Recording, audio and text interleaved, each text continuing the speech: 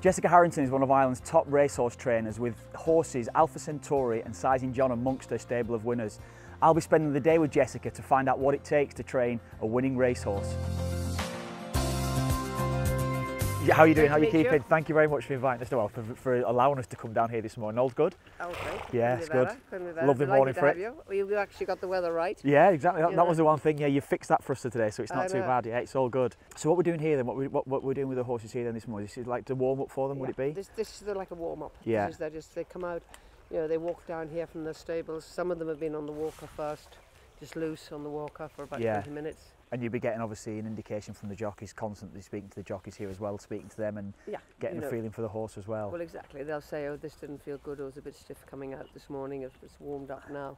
And we take it from there. So Kate, we've been out here into the ring here. What have you learnt this morning, I think, before the horses are going out onto the gallops then? Yeah, just seeing what horses are horses that worked yesterday, how they are after their faster bit of work yesterday, and then horses how they've pulled out and they're going to do faster bits of work now. Yeah. So it's generally when they're trotting in the ring there, it's just their warm up, and it's generally how they're feeling for that day. The topic of why we're here today is around the theme is how do you train a winning racehorse? In your mind, how do you train a winning racehorse? Well, we all want to end up in the winner's enclosure, and we all have different ideas of how to get there. To do things, you've got to start with you've got to have some natural ability. Yeah. The next thing is, which is very important, is for it to have a good temperament helps a lot, because you're not then battling against trying to outwit them the whole time. Both Sizing John and Alpha Centauri have wonderful temperaments. They're very relaxed. When do you know, when a horse steps into your stable, how quickly or how early would you know what calibre of horse you've got? It takes time sometimes. Yeah. They come in here, especially the flat horses, they come in here as yearlings. And you don't really know until you get them going as a 2-year-old, and they start then, start doing a bit of work. But Alpha she just was amazing. Yeah, she was such a big, imposing 2-year-old, and then physically she was just so much stronger than the others. I think last year that she was winning her races, but when they're so young, you don't really know what you're beating. So, but as she progressed, then she just showed her real potential. She just kept beating every horse up here. She just cruised past me on the bridle, and others were just scrubbing along, and I realised then she probably was quite special. Yeah, it's the Longines Champion weekend in the next couple of weeks now, so we're 10 days out, I suppose now, we're 11, 12 days out, whatever it is now. Expectations high. Do you get a buzz around these particular meetings, particularly this one, with it being, I suppose, the best of the best, everything that's going into that weekend? Yeah, look, it's very important in the flat calendar that they've made this Champions Weekend, and it's really lived up to expectations, and it's 2 fantastic days racing. There's an incredible amount of international interest in it because it's such a good race meeting. What are you feeling like ahead of it? You feel good? Everything good? Everything looking good with the horse? Yeah, definitely. Look, obviously it's another big occasion. It's a Group 1, which you never take for granted. They're very hard win, but no, it's exciting, and looking forward to it. How do you feel riding her? Do you get a buzz when you sit on her every single time?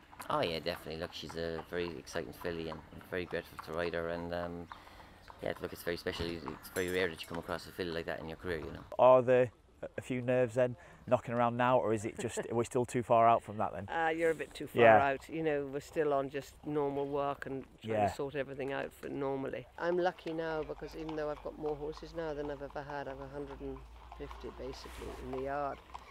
But I'm lucky because I have 2 daughters working for me, and now my son-in-law, and it's taken a lot of pressure off me. I don't have to worry about the everyday things. Yeah. I do the things I love doing now, which is basically train the racehorses. What's it like here? So the 3 of you kind of run it. It's your mum and you and your sister. Yeah. What would you see your role within the yard here?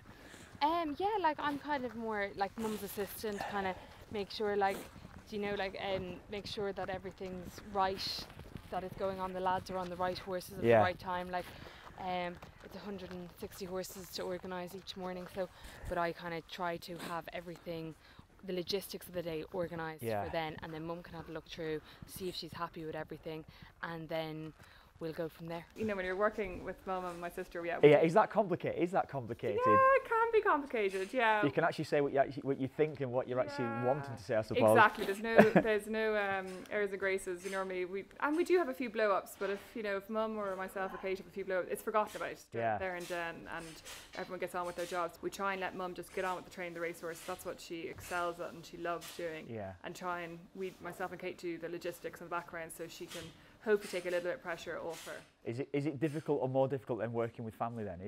Oh well, it's got a great upside. I suppose there's more pressure because obviously on the down days, when we're having a family dinner after, we're all still upset and depressed about, everyone sees all the celebrations and it looks so amazing from the outside, but actually there's some really hard days and things go wrong, or you lose a horse and that you've been in the yard for a couple of years or whatever. So it's hard, and we're all very competitive. We want to win and get out and be competitive, but sometimes that just doesn't work out on the day. What is your greatest achievement then? I don't know. I suppose winning the Gold Cup, it was something always I wanted to do. I always wanted to win an Irish Grand National because I was brought up in Meath, and we used to go to as a kid we used to go to Ferry House and be up at Ballyhack when they still had a bank course there, and so it's I have great memories of it. With Alpha Centauri, I've just obviously seen the last couple of days, it's the highest rated Irish filly in the last 23 years, I think it is, which is unbelievable. Talk of being one of the best, if not the best ever, which, of course, it's incredibly daunting probably when you hear that, but how does that make you feel? How does that, when you're hearing those things said about her? I'm very proud of her. Yeah. I'm very proud of what she's done. We're all only a cog in the wheel. She's got to go out there and do it, and Colum's a big cog in the wheel as well.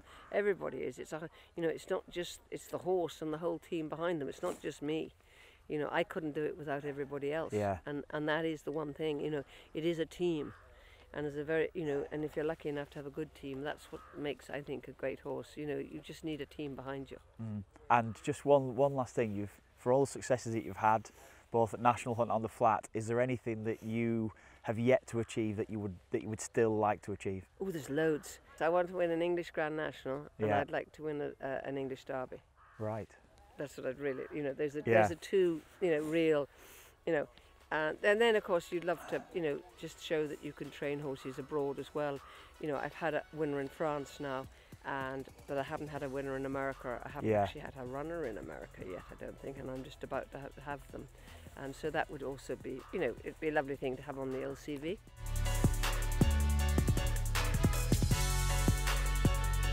Over the last decade or so, we've seen Jessica Harrington firmly established as one of Ireland's leading dual-purpose trainers. And with her family close at hand, the Harrington legacy is sure to continue.